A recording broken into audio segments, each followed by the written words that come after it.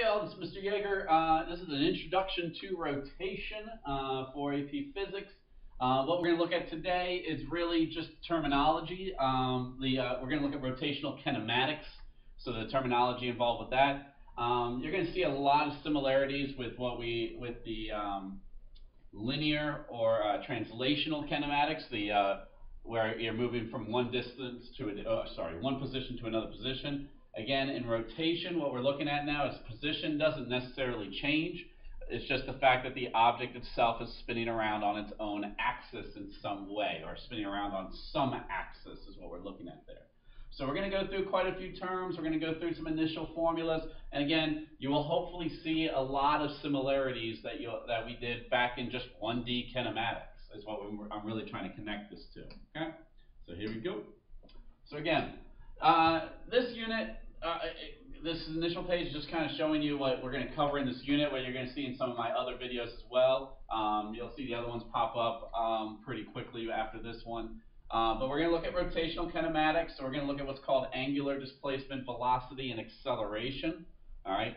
We add that word angular, which is basically the same angular, and the word rotational are basically synonyms. They are interchangeable here. We could call it rotational displacement, rotational velocity, or obviously more specifically, it is called angular displacement, velocity, acceleration. In a separate video, we will look at torque.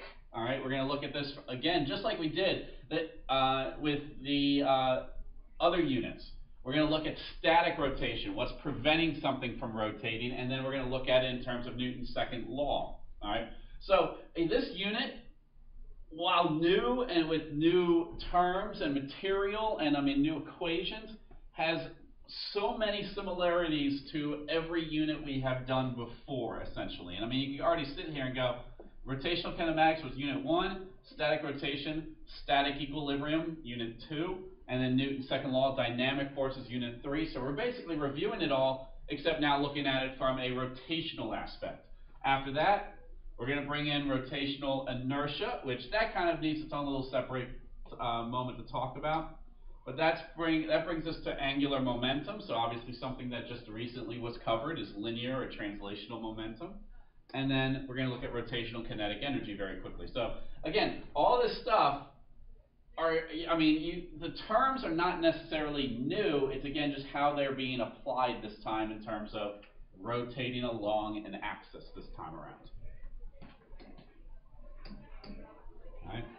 So again, we're trying to transition from linear to rotational terminology to linear to rotational thinking.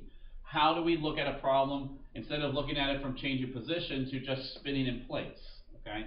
And so this is the kind of thing you're going to keep hearing me say. There are so many analogs. What I'm saying is there are basically the same principle being applied, but being applied in a rotational perspective rather than a linear perspective. Okay? Acceleration is still going to mean a change in velocity. The object's going to speed up, slow down, or change direction. All right, is what we're looking at here. Direction, obviously, we'll talk about in a bit too, what we mean by direction on a rotational method or rotational meaning. Okay? But I don't want you to sit here and go, these are all brand new terms and I have no idea what he's talking about. You absolutely should know what I'm talking about in terms of acceleration, in terms of velocity, energy, momentum, any of those things. We're just trying to apply it again in a different scenario, different analog. Okay. All right. So again, you will notice that the formulas are very similar, just with new symbols representing rotational analog symbols. But also, we will be focusing on rankings and, again, justifying why we're seeing certain results. Again, it's the same as always. This is not new by now. We are much more interested, not much more, but we use much more of the conceptual standpoint, describing, justifying, and then having the mathematical formula part support our answer rather be the only answer. Okay? So our rotational kinematic terms, we have angular displacement, which is going to be theta. Okay, it's going to look like an angle. All right, and this is the change in the angle as an object rotates. Finally, we do measure this in radians, but we will not be using any trig. So we're still not going to be doing any cosine of 2 pi or sine of pi, etc., or pi over 2. We're not sitting here. Yes, we have to look at this in terms of maybe somewhat of a unit circle. When something rotates 2 pi, that means it does rotate all the way around the circle. Okay, 2 pi is a full circumference. All right, if the radius is 1, right? So that's what we are basically going to be looking at. We do need to make sure we know how to convert between radians and radians essentially, rotational units to linear and linear to rotational. So you will see this measured in radians. The thing is, it'll look like a regular number. We're not going to keep the pi in the number. We're going to say this has traveled 6 radians. Obviously, we will have to maybe understand what that means, how far that is in terms of a circle as we continue to move forward. We have angular velocity. The symbol there is omega. That symbol, this little w, is the lowercase omega. It's again telling you how quickly something is rotating. It's rotational speed. All right. The standard formula, if it's rotating at a constant speed, would be theta over time. Okay, just like velocity is distance over time, angular velocity would be theta over time, measured in radians per second. What's next? Angular acceleration, measured as alpha, or not measured, the symbol being alpha. Again, telling me how quickly something is speeding up rotationally. Are you spinning that faster and faster and faster and faster?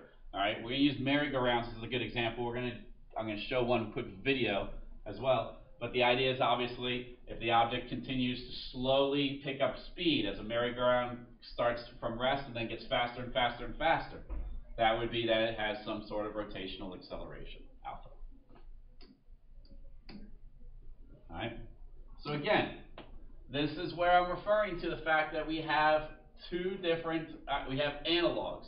Displacement, I have it written as D. Technically, we should label as X. Okay, but linearly, displacement is measured in meters, but angularly, we're looking at it in terms of radians.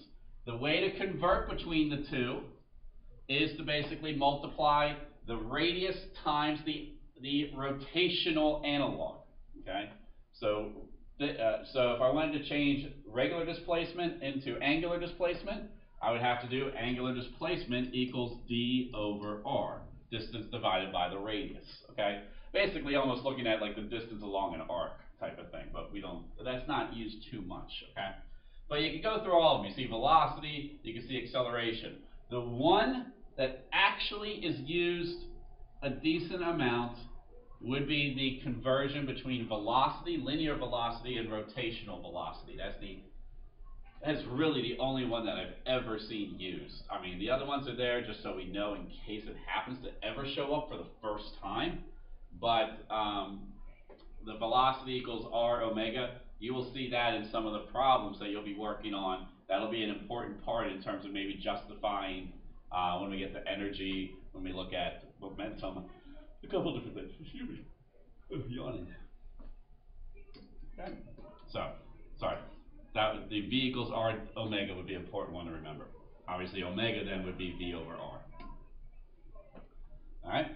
So, the thing is, if everything basically means the same thing, if rotational acceleration is essentially the exact same concept as linear acceleration, you already know all the kinematic equations we're about to do. All we're going to do is replace all the linear symbols with rotational symbols. So you can see here, this would be final angular velocity equals initial angular velocity plus angular acceleration times t.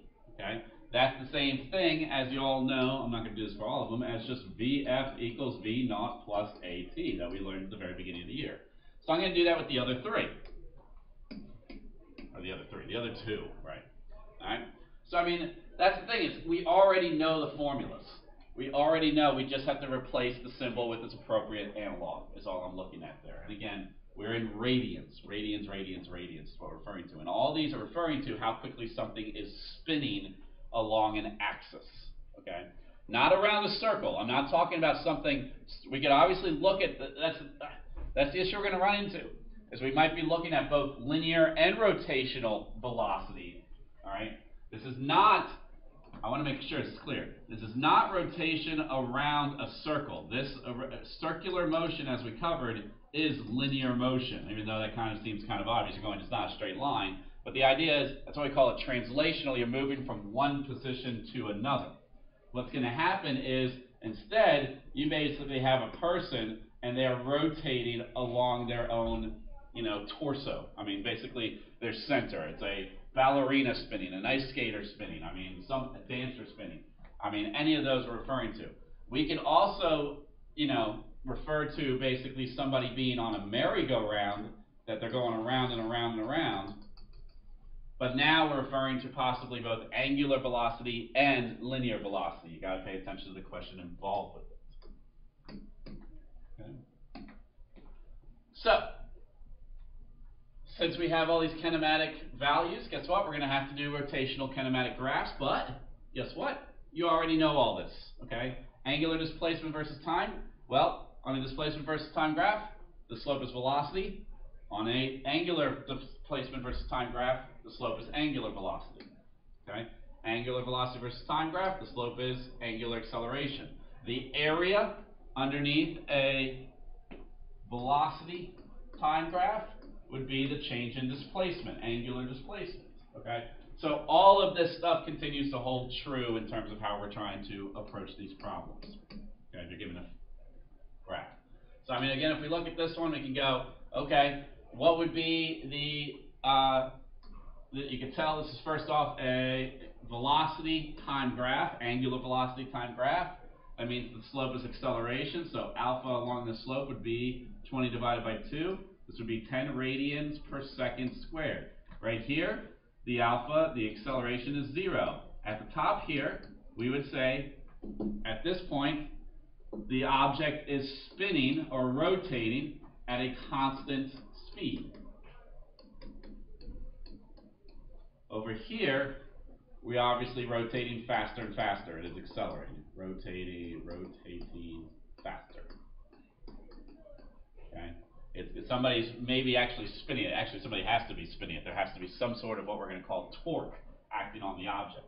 If I want to know how far this has rotated, if there's a spot on it that I'm watching, how many radians has it rotated? That I would take the area under the line. So that the displacement, the change in displacement for the first 2 seconds would be 1/2 times 2 times 20. So there would be 10 radians displacement. Okay, 10 radians displacement. All right. Good. I hope there's no questions there. All right.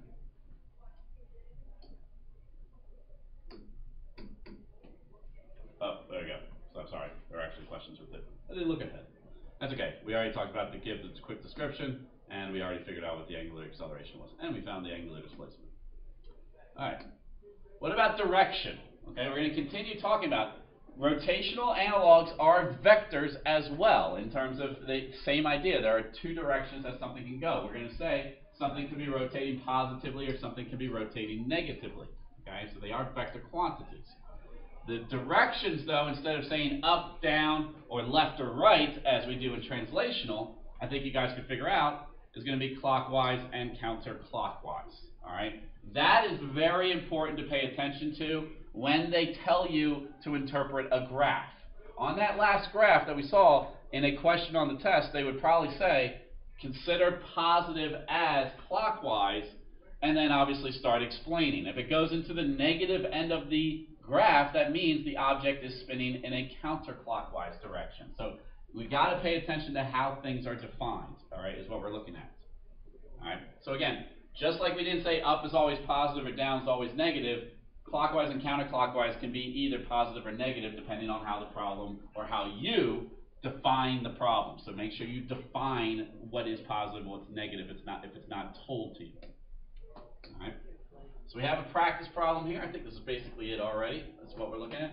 A person on a merry-go-round starts with an angular velocity of 10 radians per second. After 5 seconds, the person is now going 20 radians per second. I think we have 2 questions actually we're going to do. What is the angular acceleration? So let's run through this real fast. Okay. I am given the final omega, the initial omega, and excuse me again. I want alpha. So this would be final omega equals initial omega plus alpha t. Basically, alpha equals final minus initial over time. So this would just be 20 minus 10 divided by 5. So that would be 2 radians per second squared. Excuse me. All right, no questions there. Well, who can ask questions, right? What am I saying? What's the angular displacement? Okay. You can again still finish up with using the angular acceleration. There is no other formula. I mean, there is technically a formula, but we don't use it that often in AP Physics, so I'm going to ignore it. So now that we know that this is 2 radians per second squared, I can use the displacement formula to figure out the answer for this one. So I would say maybe I would do the omega squared equals omega naught squared plus 2 alpha omega. Okay, 2AD, if you remember from the linear. So this would be 20 squared equals 100 squared plus 2 times 2 times alpha. So this would be 400. Sorry, this is 10. 400 equals 100 plus 4 omega. This would be 300 equals 4 omega, and then we can solve. Okay. So that would be, if I get the official answer there, that would be 75 radians. Okay. All right, this is, I think, the last question. Another person is closer to the center of the merry-go-round. What could be said about the closer person's angular velocity compared to that of the outer person? Okay. What could be said about their linear translational velocity? This is a very common question. This is where I was saying that they like to have you compare what's happening in terms of rotational versus linearly. Okay. So what you need to think about here is both people are going to be rotating on this circle at the same speed. I'm going to try to show a video very quickly with that. All right. That means when people are on the same circle, it doesn't matter where they are, their angular velocities are going to be the same. Okay? But, as we talked about with circular motion, the one that's farther away from center is going to be going faster linearly. Okay? Because more distance, more linear distance covered over the same amount of time. The angular velocity is just going to be the rotation that occurs over time, and they're both rotating together, so there is no difference between those two.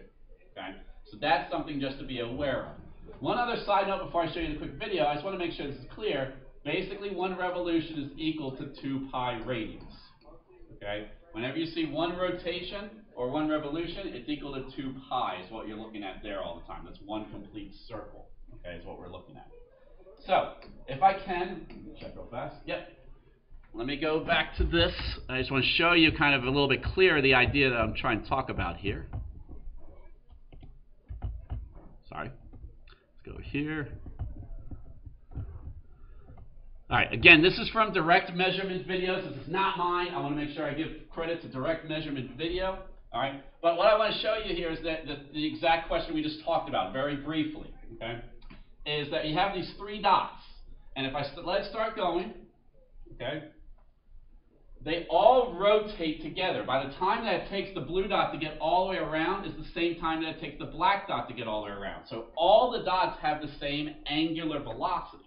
But they have different linear velocities because the blue dot has to travel a larger distance to go all the way around in one circle, in one period of time. So that's what I mean by the angular velocities and linear velocities might be different. You will get other questions about whether the accelerations are the same or different. So, I mean, but that's what we basically have to look at. Is usually the angular quantities are the same, but the linear quantities are not the same. All right? So that it is. That's it. Thank you.